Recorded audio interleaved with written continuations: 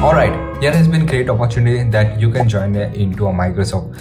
How? Through a Microsoft Engage, and this Microsoft Engage is a great opportunity to get into Microsoft and get as an intern.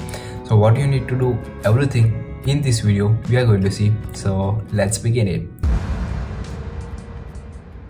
So alright, so this Microsoft Engage is a complete process in which Microsoft used to hire for internship opportunity those who are currently in a second year and those who are in pre-final year. So what you need to do is that first you need to fill up a registration.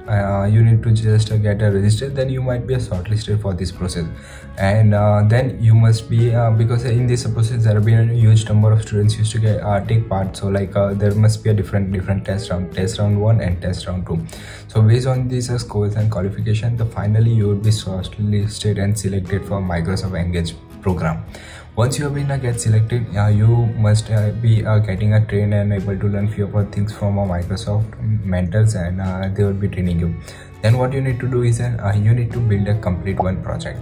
Once you have completed your building of project, you need to submit, make a proper video of your project, what are the things you have been done, and about the code and everything you need to explain it, and you need to upload your complete code on GitHub and share the repo in the submission. So those who are been evaluating, those who can see your code base and can verify through it. So you need to submit all the codes and everything.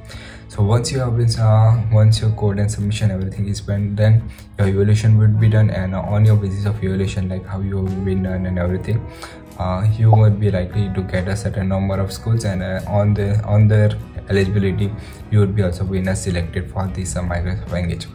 Your main thing is that you may directly, if your project is damn good and you have done a great thing, then you may directly receive an internship opportunity, or else you might also receive an interview rounds, and different inter rounds would be conducted, and then you might be shortlisted and move and get a complete internship opportunity. So this is one way.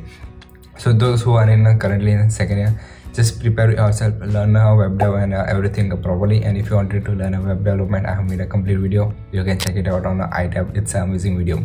So from learning a web development and start building few of your projects, so you can also mention, because you also need to submit your resume there.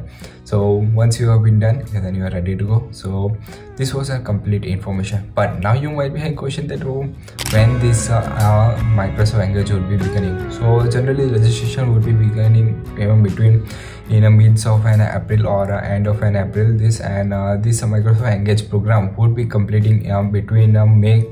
It would be running in a complete May, so that and it ending would be done in May end or June first week. So like this, there must be a timeline.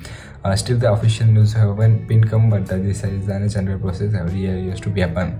So this is all about. And for pre-final year, it may likely to come in between August or September. Depends, their official schedule haven't been released yet, so we can't say confirmly.